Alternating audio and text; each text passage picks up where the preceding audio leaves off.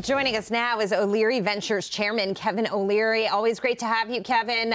North America's pretty big market for that company to have such steep decline. Do you think that Bud Light can ever regain its former glory? And what advice do you have for Anheuser-Busch? It's going to be very, very challenging. The beer market is very, very mature, and it's a 100% commodity. So over a year period, losing 15% linear shelf space is devastating because those users who didn't buy it have changed their taste preference to something else now.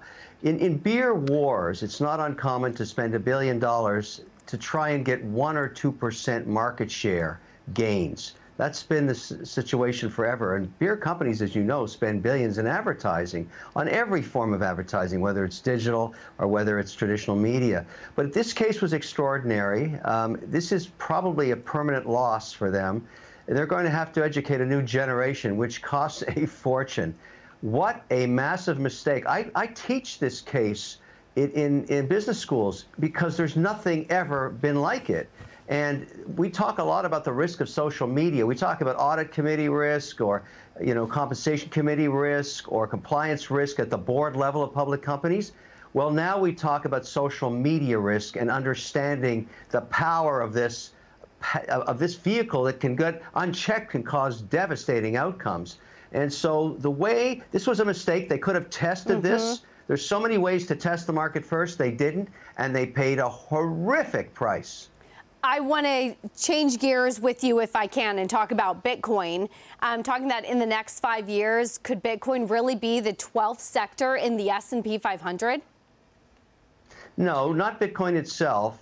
Financial services will now reflect digital payment systems as well. So the whole idea of changing how we do commerce using crypto technology, not just as Bitcoin, but a lot of different platforms, Ethereum and many others, are now being used for transaction at a much higher speed, much more transparency, much higher auditability. What we don't have yet is compliance law.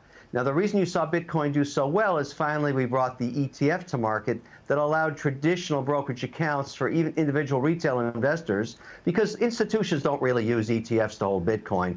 They do it on their own in direct ownership. But it shows you the interest in this form of digital gold. 1 to 5% allocation in portfolios has had this thing spike up to 70,000. The more we bring, and the big act right now in Congress is the Stablecoin Act. Once we pass that, I do believe that digital payment systems will become the 12th sector of the economy in 5 years.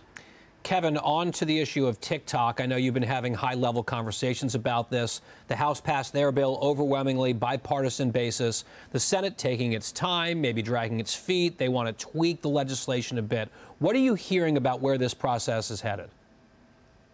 It's headed to getting passed is what's going to happen, because I don't see many bipartisan bills at all, and this is one. There's an issue around timing. I think the owners should get 12 months to do the deal. It's a complicated deal.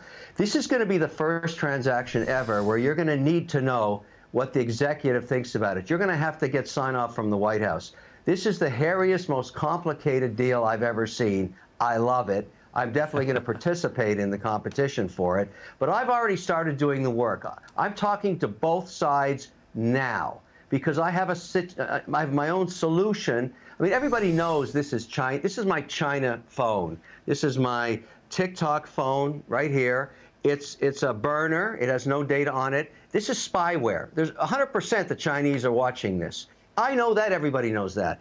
They would never let us have an app like this in China. So why do we let them have one like this here? So of course it's going to get, it's not about free speech. We're going to sell this to an American group, and someone's going to have to rewrite that algorithm. That'll be me, I hope. But I've got to get, on a bipartisan basis, I've been talking to both sides of the Hill. Here's my proposal. Would you approve it if you were sitting in the White House? I don't know who's going to the White House, who's going to win in November. I got to talk to them both. This is not a partisan issue. You want to know what Trump thinks? You got to ask him. You want to know what Biden thinks? You got to ask him, because one of those people are going to be sitting in the White House when this transaction occurs. And I got to know they're on side to go raise the money it's going to take to buy this thing. Kevin, always great to see you and great to get your insight on so many issues. Thank you.